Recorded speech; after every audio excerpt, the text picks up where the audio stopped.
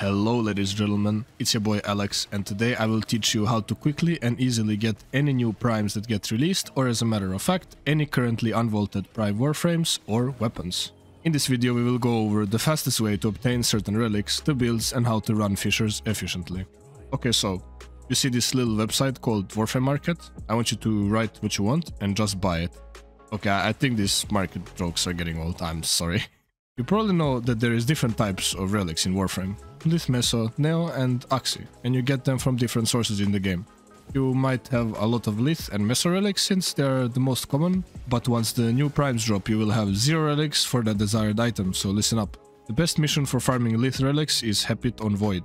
This is a quick capture mission that can be done under 30 seconds if played right, so depending on your loading screens you can stack up on relics really fast. The frame we choose for going fast is Titania.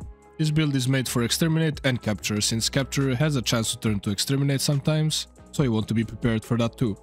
Or you could just abort in case that happens. But no, we are all about efficiency on this channel. Build for high efficiency, not too low duration, since it's basically efficiency number 2 on frames that drain energy. Then we have good range and decent strength for our Thermal Sunder, which will be our subzoom for today. This destroys started enemies with just one cast. Also, one thing you should do is revert the Thermal Sunder cast options so you get the heat damage on click so you can cast it faster. It not only does double damage on the ability, but it also is just a better status than cold in this scenario. Rest of the build, you just want to make sure to have Razor Wing Blitz for the movement speed and Preparation plus Prime Flow for the sustain. Also remember that the Razor Wing Blitz speed scales from strength, so you might be tempted to go more strength to be faster, but with too much you won't be able to control your character at all. Please don't go 3 million strength. For the Archon shards, at least 2 orange for cast speed, and the rest can be reds for ability strength. If you really want more speed, you can use Amalgam Serration, Amalgam Diffusion, and Pryados for the slide, speed, and parkour velocity. If you are not using Prime Sure-Footed, use Unairu, since it will give us the budget Prime Sure-Footed effect. This build is absolutely brainless, literally just fly around and spam 3 as much as your energy allows you to. You will most of the time just be chilling at extraction, to be honest, just waiting for your teammates to make an appearance. It's also worth mentioning that you double the void traces gained with a resource booster. But I assume that everyone already plays with a resource booster active, like how could you not? Ayo! Worth the wait. Next up we got a mission that will be giving us Meso and Neo Relics. GOO on Void once more. This is the same type of capture, but with just a bit higher level enemies. So same mission type, same strategy, etc. I also forgot to mention that these two have a 100% chance to drop a relic or Aya. And well, Aya is a relic basically, which you might not want at the time of farming a new frame, but it is what it is. Both of the missions should be done solo or duo with a capable friend, otherwise it will be way too slow. Now we got Axi Relics, this is where it gets harder. The best node here is Apollo on Lua. This is a disruption node, so you might need some setup, especially if you plan to do it on the steel path to get extra steel essence on top of the relics. So here I have a build that is fast, does massive damage and doesn't die. Would you look at that? It's Nezha, who could have guessed? Prioritize strength and duration. Ignore range because it's not really doing anything in this build, and keep efficiency at 75 for the sake of not randomly running out of energy and dying to high level enemies. Now we got the Flamewalker and Rush for going fast, Fiber for survivability, it boosts our third ability's shield, Equilibrium for better sustain, and Brief Respite plus Catalyzing Shields combo for old school shield gating.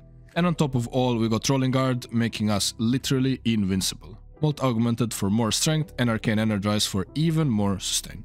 And lastly, for damage we got Nezha's second ability, giving us an insane damage multiplier, and our subzoom, Zata's Whisper, which will pair incredibly well with our secondary weapon. For the Archon shards, 1 to 2 orange casting speed shards depending if it's Tau or not. I have the strength shards only because I have a pillage build that requires a lot of strength to use, otherwise I'd go with 3 blue energy shards instead.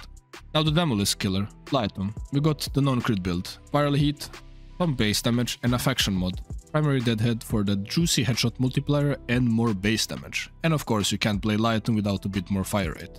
For the evolutions we got fire rate, reload speed, plus status chance minus crit chance, and finally 2000%. Now you might be thinking, but Alexstream, they have families, why would you need to overkill a Demolisk 900 times? How about you shut up and watch this? And just to show you how stupid it is, even without like any setup. We got the Glaive Prime for killing fodder enemies. These 5 are must-have glaive mods. Then we got some base damage and a faction mod. Gladiator Might is a flex slot. And lastly, our status weapon, Bubonico. We use it to apply viral and cold to the enemies. This gun applies so many AoE statuses that you could count it as a hard CC, to be honest. Other option is viral heat, if you wanna make enemies suffer with million heat procs. Builds are very similar, but here you just want to get high % heat. For the school, either go for Zenoric for more sustain, or if you plan to go high level, use Unairu. Caustic Strike will be our armor strip. Now go, press some buttons and watch Demolist disappear. Preferably you should do it in a full pre-made group, since it will make it a lot faster if everyone is experienced. Disruption is not as simple as that, but just put the key in and run around trying to find the Demolist. Never wait at the conduit, especially because demos can actually get stuck and not move at all, and you definitely don't want to be literal AFK for 2 minutes. If your whole team is constantly putting keys and running around, one of you is certain to hear the beeping. Follow it and do your job. I'm showing you that you can forget half your kit and you will still overkill it on lower levels. Honorable mention to Railjack for gaining Axi Relics on the highest level Voidstorm Skirmish. You can get even more than one Axi Relic per run and crack a relic while doing so. But the drawback is that you still can get 0. It's on you to decide if it's worth the RNG or not. There's a strategy you can check on how to be efficient with Railjack if that's something that interests you. I will leave the link in the description. Now let's talk about the passive income of relics. From many syndicates they are obtainable for purchase with just standing. Some syndicates have a passive income like the OG6. Whenever you're at max you don't need anything else, you can purchase relic packs. Then there is some others, like one of the most popular ones, buying relic packs from Teshin with Steel Essence the day new primes are released.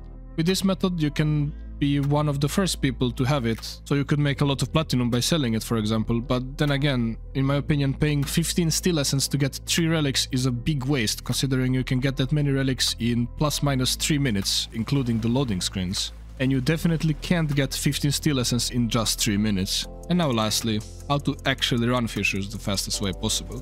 You should be looking for Exterminate, Capture Rescue, and most sabotages are okay.